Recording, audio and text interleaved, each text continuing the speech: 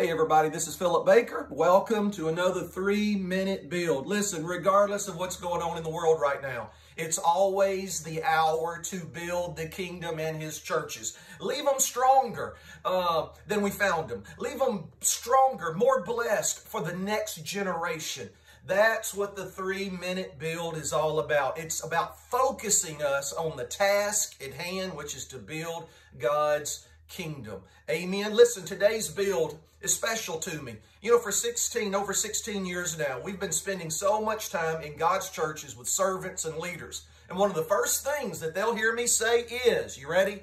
The anointing builds the kingdom. Leadership builds the church. Well, today's build sheds a little bit more light on that first part. Here's today's build. The anointing builds the kingdom. Jesus Christ provided for us through his death, burial, and resurrection, the person of the Holy Ghost and the power of God. With the power of the Holy Spirit, we can build the kingdom throughout the earth, knowing we have the victory and we have received authority over Satan, sin, sickness, and poverty. This is what the anointing builds the kingdom means to me. All right, let me just go off for a moment. Let it rip, no holds barred. There is no power. There is no anointing. There is no glory. There is no visitation, awakening, revival. There is no agape love of God. There is no gifts. There are no fruits without the person of the Holy Ghost. You know, sometimes I think we've been guilty of going after the it instead of pursuing him. It's all about him and having a relationship with the Holy Ghost.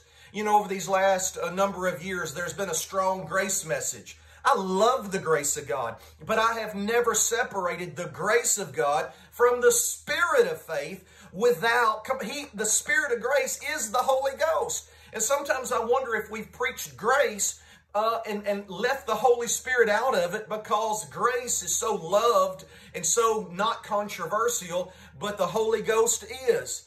Oh, listen, there is no grace of God without the Holy Ghost. And here's my final thought.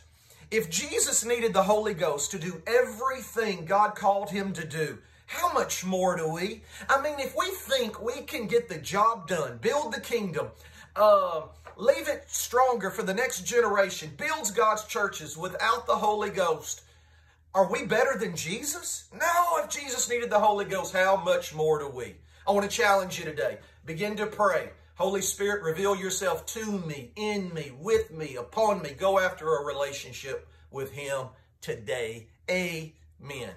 Hey, have you got the book yet, The Build? It's available on our website, philipbaker.org. It's available on Amazon. It'll bless you.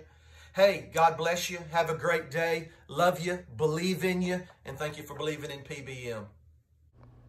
Hey guys, hope you enjoyed this new episode of The Build. To obtain our newest book, The Build, just go to philipbaker.org or you can get it on Amazon.com.